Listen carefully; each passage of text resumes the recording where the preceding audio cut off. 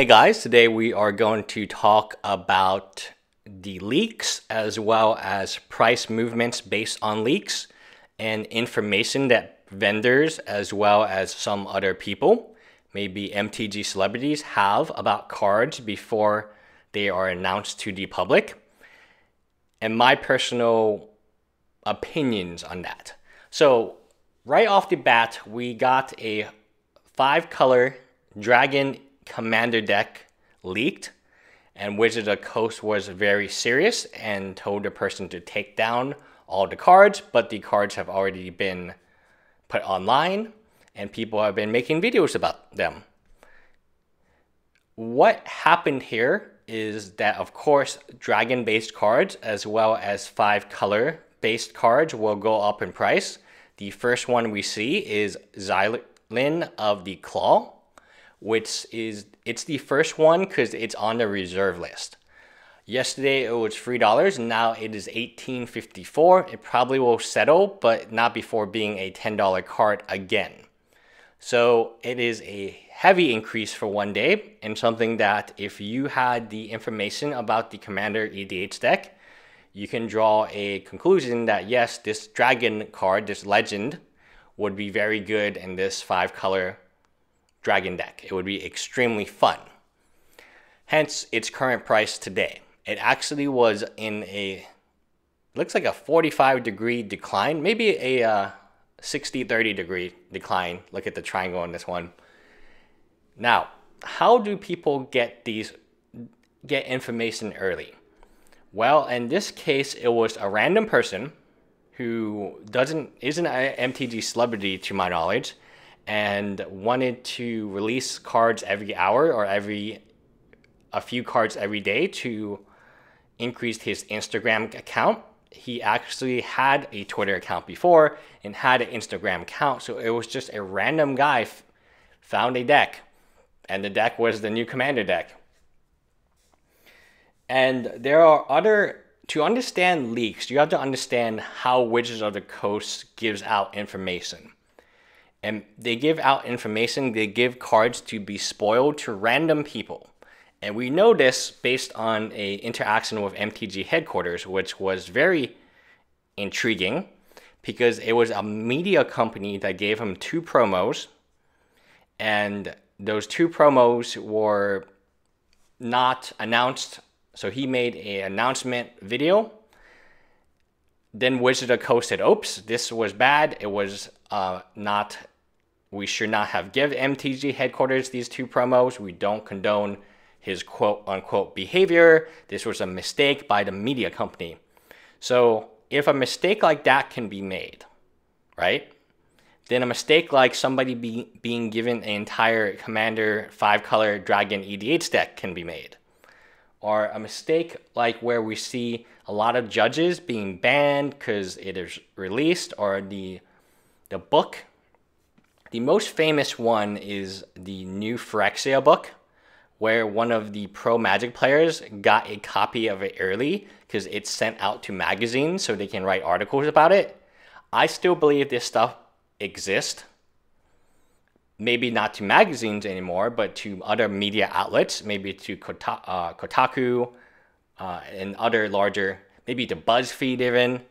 Who knows what they give to these people to promote the product. One of the fascinating parts about the whole MTG saga where they recanted giving him the promos was it really seemed like no one knew that he got the promos. So here is what I'll read you from someone's blog at the time. Then last week, by mistake in communication, Jeremy was sent 2 spoilers for the next set. Jeremy looked at it as an olive branch from Wizards and agreed to spoil the cards for them and did a great job. However, the typical mob again comes out, and the Wizards community manager Patrick Trick Garrett again goes on record flat out condemning Jeremy and that they do not reward people with views or behavior like his. So we're not going to argue about the points of should they given it to him, should they not have given it to him. The key here is they didn't know they gave it to him, right? Because if what Trick Garrett is saying is correct, had they seen MTG headquarters on the list because they had control over the list, they would have made sure that he didn't get those 2 cards. Now, I tried to go back to the history to see what was going on, but it's all been deleted. I do vaguely remember that there was a media company involved, and they tried to blame it on the media company, saying that, oh, the media company made a mistake. And that's very interesting, because it's not Wizards of the Coast giving out all the cards to be spoiled. It's a third-party media company. That's who approached MTG headquarters. That's who gave them the 2 cards to be spoiled. Think about that. That causes all types of trouble. When you talk about leaks from the new Phyrexia handbook to the... It's only punished when it's caught, right?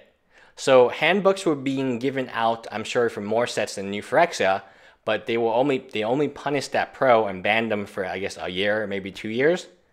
I want to say it was like Gilam something, because they caught him and people were mad.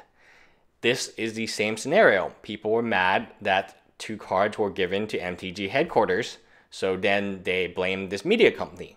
Should this media company actually exist, then you are dealing with a company that does not understand Magic very well, and that's not aligned to the brand identity. Whatever the brand identity is, you can argue if it's correct, not correct, that's not the point. The point is, cards are being given to individuals, and Wizards of the Coast does not know who those individuals are.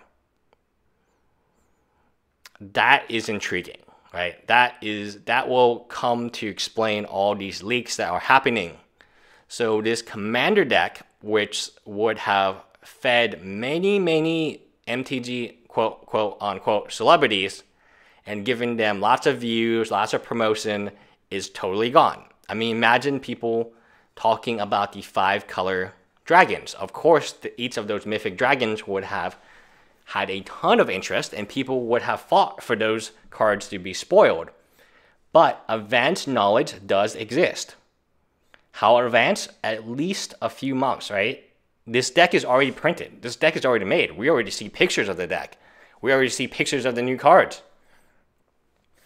It is only when it's revealed to the public does it become a big deal. I'm almost certain that if a vendor had the same information, they would not tell anyone, because that is the smartest move. If you have capital, you would buy that Xiron of the Claw, because it's on the reserve list and it's a dragon card, and there's not that many dragon cards on the reserve list that are playable, and you would make a lot of money, because you would be the only one who knows this is coming. I've seen this happen many times. Bitter Blossom, I've already done an example on my video. Before it was unbanned and people believed it was really good, there was Bitter Blossom's price just went like straight up. There was a buyout on Bitter Blossom before Bitter Blossom was unbanned. And it's not like the typical buyouts that you see at Bloodbraid Elves at that level. It was a much higher level. And Bitter Blossom is a much higher index card, meaning it costs more to put money into it, so there's a higher risk of nothing happening because the percentage gains are much less. That was the first time I thought, there's something that's not right with this card. This is not behaving like a typical card. And we see that with Modern Masters reprints. We see that with Eternal Master reprints. We will continue to see it because these cards are going to be advanced information will be continued to be given to individuals and vendors, right? Who has cards to spoil? Card Kingdom, Channel Fireball, big YouTubers. Could they make a action based on the card if they got the correct card? I mean, the one case I have would be Vampire Hexmaids and Dark Depths. If you knew Dark Depths would get Vampire Hexmaids, that card was like a quarter or 50 cents. Dark Depths was like 50 cents. It went straight up to $20 to $40 as soon as Vampire Hexmaids was spoiled. Now, if you have advanced knowledge of Vampire Hexmaids and you can be like, what card does this help? And like, whoa, look at this card. You would be making so much money. And that would be true for this deck as well. The EDH Commander deck. 5-color dragons, you would say, which dragon card is on the reserve list? Oh, this one. All right, let's buy it. Anyway, leave me a comment below. I know this is a heated topic, but I do want to make the point that Wizards of the Coast doesn't really know who they're giving promos to, as depicted from the MTG headquarters promo fiasco. Anyway, bye guys.